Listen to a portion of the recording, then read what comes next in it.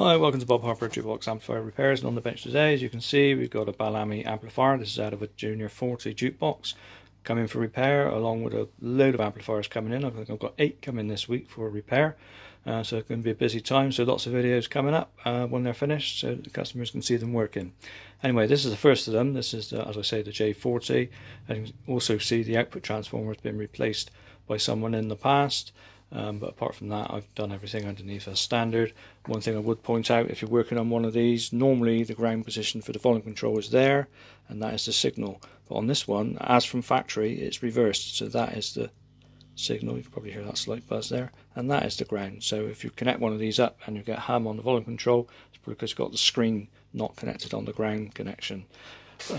I've seen this once before, and I thought someone had messed with it, but obviously this is another amp that's come in. And it looks like factory, that it obviously changed in later production models.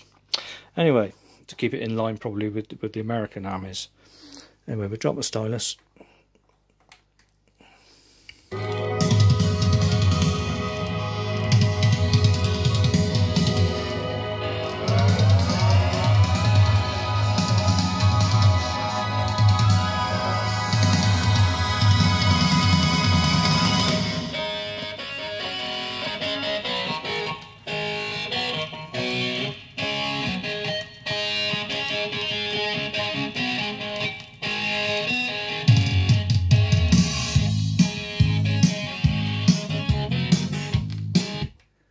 Okay, what we'll do now, we'll pause the video and you can have a look underneath the chassis. Right, so we're underneath the chassis now, and this has got to be the smelliest amplifier I've ever worked on. Someone in the past, or I don't know who, has sprayed this with engine cleaner. And it's absolutely soaked inside. There's still bits of it in there now. And of course, as it's heating up with the heat of the amplifier valves and everything, it's stinking to high heaven.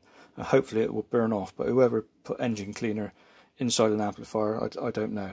But anyway, he's all done now. As you can see, all the new components, new smoothing caps there.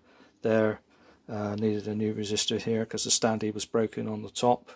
So yeah, he's all been gone through. I've checked all the values of resistors, replaced a few that were way out of tolerance, replaced the rectifier for the mechanism there, and a new capacitor for it. So yeah, he's all done. I'll leave him on test for a while, and then he'll be boxed up and put in the queue to go back. Thanks a lot for watching.